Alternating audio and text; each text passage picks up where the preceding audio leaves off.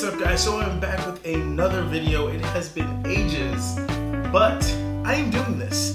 Don't remember how, don't know how this goes, but let's go, I guess? So the people who took a quesadilla and a burrito and made the quesarito fries. The people who took the Dorito and a taco and created the Doritos Locos Taco have now created and brought us fries. They brought fries to their freaking baby. I just bought them. I probably shouldn't because I'm supposed to be on a diet. But I decided to go and get them. Here they are. Boom. I'm not ready. Alright, let's check this out.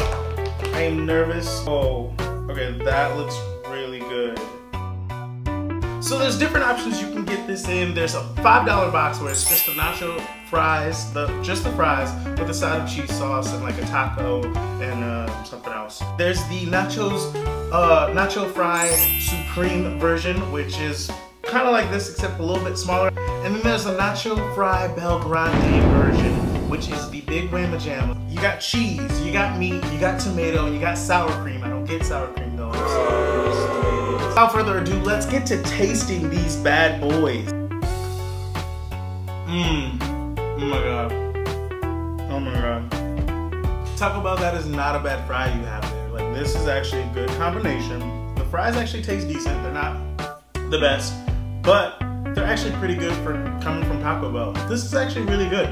So of course I did use the app to get these. Be sure to download the app.